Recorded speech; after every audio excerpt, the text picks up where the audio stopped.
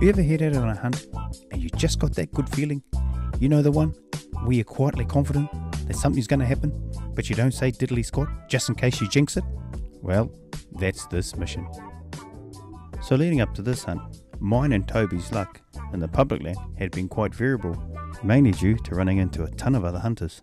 And this meant more pressure on the animals and less for us to see. So putting that bad juju behind us, it was now time to focus on our new mission. And as we hit the unsealed road, well, what do you know, our first good luck omen popped up. 2 spikers. I think we should run, cuz. Yeah.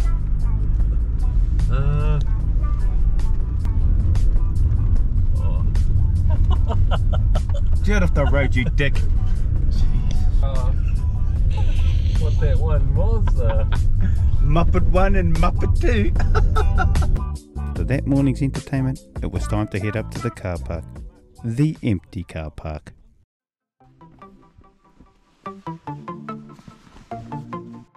So feeling pretty chuffed about being the first ones at the car park, we happily plodded along getting our gear ready.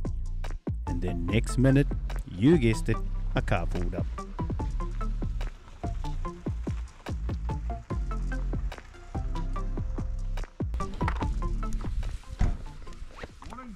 Hey mate, Let's go. Nice weather for it in the end, eh? oh yeah bro, fucking hard eh? Whereabouts are you fellas going? We'll go up this way. Oh, sweet. Yeah. Okay. Are you Thane? Yeah bro. I stay with Armand Struweg. I stay in his house. Oh, a month? Yeah. Oh fuck, how you going bro? Yeah. You're good? I've heard a lot about you. Don't listen to any of it, that's more bullshit. But it is true. Oh, where are you going? So obviously, the next part of this conversation's all secret squirrel stuff. And, as you may have heard, this young hunter, his name being Marian, is a friend of a friend. Look into that basin there, yeah. Okay, so I'm not going to disturb you if I go up that track, up the face on the ridge line. Nah bro, nah, you're right, yeah, you'll be all good, yeah. Okay, no, sweet as. Sweet as, mate. Oh, well, I'm glad I finally met you because heard a lot about you, but oh, okay, no, sweet as. Yeah, well, good luck, guys. Yeah, good luck for you, man. Cheers. Cheers. And that is an example of how we normally interact with other hunters, either in the car park or on the hill. Most hunters are bloody good buggers. And with our gear squared away, it was time to hit the track.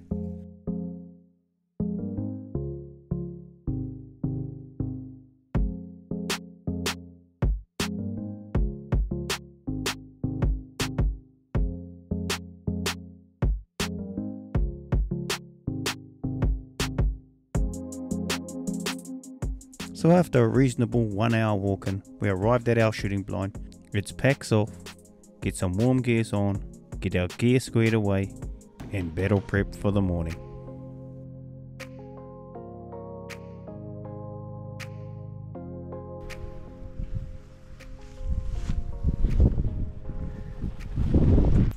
How's that for a sunrise, eh? Pretty mean. You'll make a time getting up here about an hour. Yeah, this is a virgin spot for us, so we'll go sit down there patiently, wait in the dark, see if we can't spot us a deer. Standpoint. As the darkness gave way to a beautiful sunrise, Toby and I sat quietly in the dark, waiting for an opportunity to glass the faces in front of us. And as the light slowly illuminated the hillside, we strained our eyes through our binos for anything that resembled a deer. With the way our luck had been running this morning, it wasn't too long before we picked up our first target of the morning, this stag at 545 meters. Not wanting to look a gift horse in the mouth, Toby and I both decided that if this stag hung around long enough to present a shot, we were going to take him. Stand by.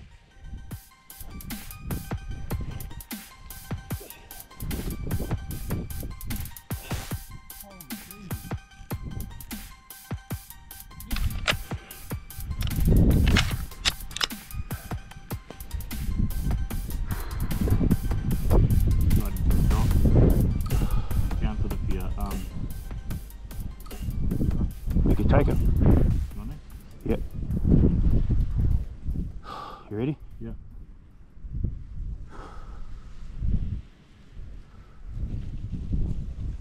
One, two.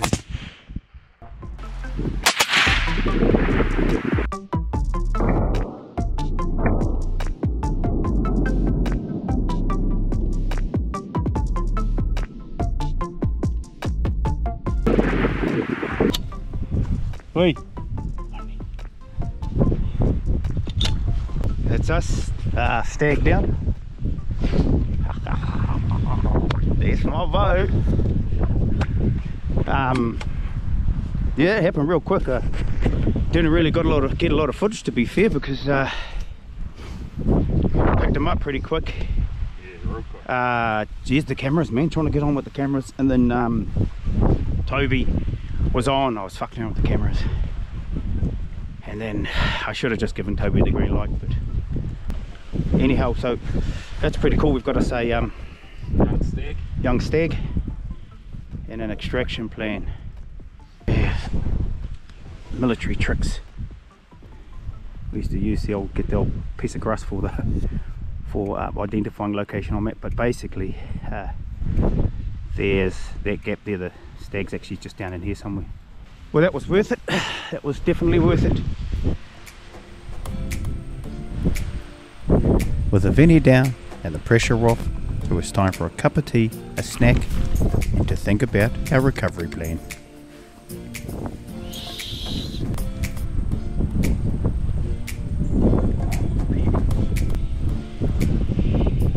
Yeah, in our case we've just bumped into a couple of old timers. Daylight's out of us. Shit, ourselves actually come up behind us. G'day boys! Fucking hell!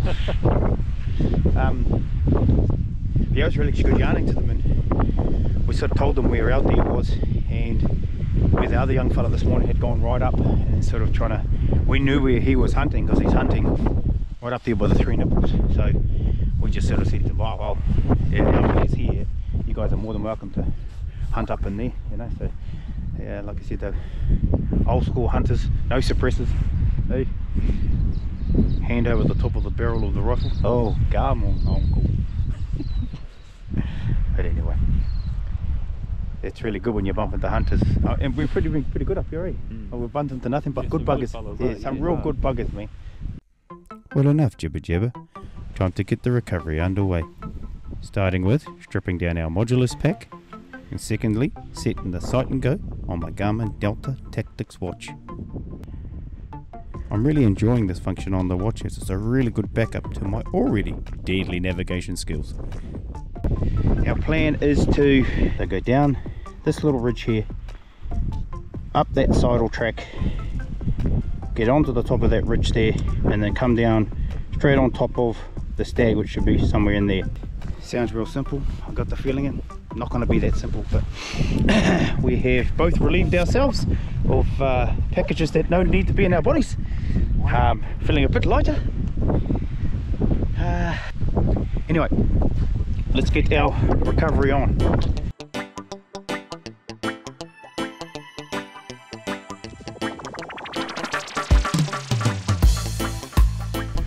Woo, quick assessment.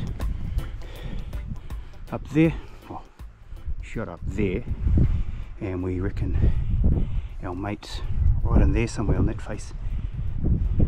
Using that pine tree, if you can see that pine tree up there, lone pine tree as a reference point to hook right and follow that ridge line down. So that's you know, all the different sort of techniques and skills you use to navigate over to the animal. Yeah, obviously I've got the sight and go too, but what you find is I'm going to end up getting behind the animal, but that compass bearing will still work well as a back bearing. Even though I'm going to be behind it, it'll still give me an angle back to where the line of sight from where I took the sight and go down to where the animal is. So yeah, use kind of everything you can to give you that advantage to help you find the animal, because obviously you guys have watched my videos before, you know, it's not always guts and glory and finding the animal drops dead, you know. Sometimes it's just, I don't know, you can't find it because you mishit it, We just can't find it. So we've punched off the main ridgeline track. That's where we shot from. We've just taken a couple of arrangements back to the shooting blind. It was 550, so we're on around about, because he was 530, we're on around about sort of the right height or sidle on the side of this ridge. We've dropped off to the right hand side of the ridge, so we just need to find a couple more reference points. Check our photos on our phones for referencing, you know, look at big prominent trees like this to get our bearings. Yeah. Down by. Next video, dead deer. Yep, there we go. I'm telling you, we just only stuck by that tree there, walked down and found them. Yeah, that's just fantastic tracking skills, or good luck. But anyway, let's get into some butchering. Yeah.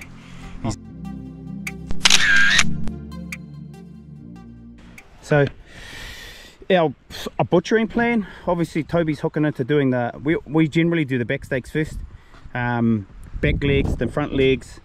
With this plan here, we've got all our argali bags ready to take our meat. So we're going to use our good old famous prusik loops here, and then take them up to the tree and then bone them out, hang them and bone them out, like I've done a few times on my videos before. So this is my first time on a deer using my brand new Helium from the hearty brother Hughes from R&M Blades.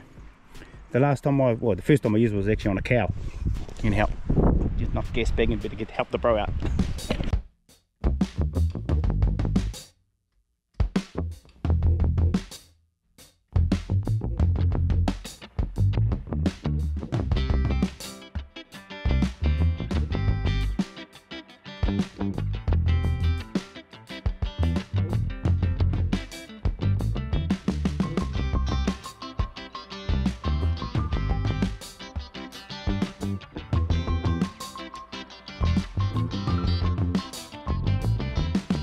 Oh, by the way, if you're patient enough and wait to the end of this video, after the outro, you might just see me cook this back leg up.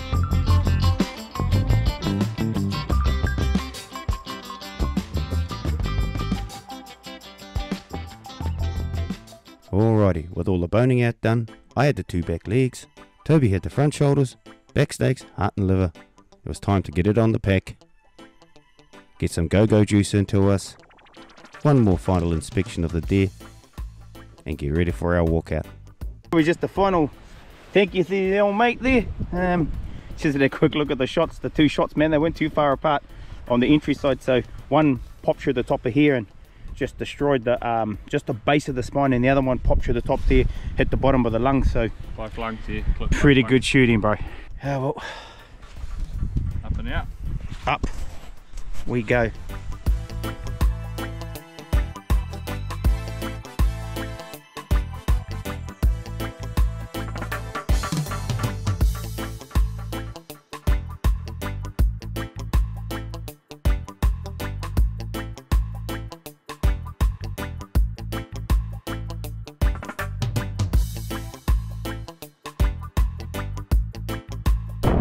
We're back to the shooting blind. We'll grab the rest of our kit, make our way back to the car.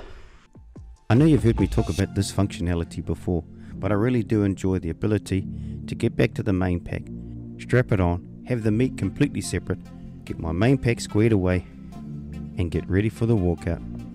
And with that all squared away, it's time for that last little push back down to the car.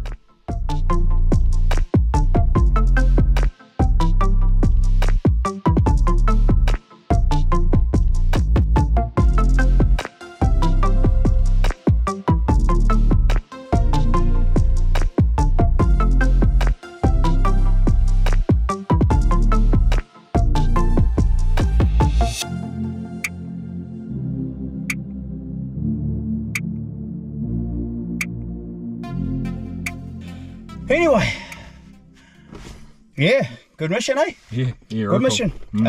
Good outcome. First time on that blind. Soon as daylight come around, money. Your thoughts, bro? Yeah, good fun. Yeah. Good fun. Yeah. Yeah, really enjoyed that one. Plenty of potential, eh? Oh yeah, hell yeah. Yeah, I don't know. I haven't got much to really add other than good shooting, good couple of shots there. Double team on the secure the Veni. Got most of the stag in the back. So other than that, fuck yeah. Thanks for coming along, bro. Another mission, another one stitched up. You guys, don't forget to like and subscribe, and we'll catch you on the next one. Shit.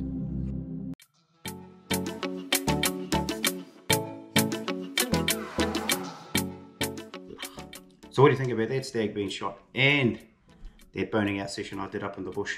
Well, what I'm going to do today is take about 800 grams of that shank meat and take you through my process for doing a slow cook. Well, the ingredients are pretty simple. 800 grams of Veni, some beef stock, a thickening agent. I'm using devil sausages mix. You could use packet gravy, your favourite meat seasoning, a couple of old onions, and some flour. Alrighty, let's get into it. Start by cutting your Veni up into reasonable sized chunks. Dice up your onions while you're in the slicing mode. Next we get a plate of flour. We douse it with our favourite meat seasoning. Put the combined seasoned flour and the meat into a bowl and give it a good old shake up so it gets covered nicely. Crank up the frying pan, cooking all into the wok. As you can see, I've already done some onions. Let the pan get up to a good heat, and in goes the Veni. Get these nice and seared up. Then once you've done that, get all the meat and the onions back into the wok. Add this stuff, the good old balsamic vinegar. Give it a little toss for a couple of minutes. Then over to the slow cooker. In goes our beef stock, kind of just enough to cover it. Oh man, that looks good enough to eat now. So that's it. Close that bad boy up. Set them on low, and I'm going to leave that for about 3-4 hours. Got a few jobs to do, so come back, see how it's progressing, and then maybe look to chuck in our devil sausages mix. And that'll just help mature the flavour and thicken it up a little. A couple more hours after that, and mashed potatoes, multibini, scoffs on. She's been simmering away for a hearty 3 hours. Now it's time to put in the devil sausages mix. Close it back up. 20 past 4. Let's have a look. Oh ho ho ho ho, look at that. Molto bene. Look, at some spuds chopped up, mashed up, plated. Stand by. Righty, so she's been a few hours now, and it's the moment of truth.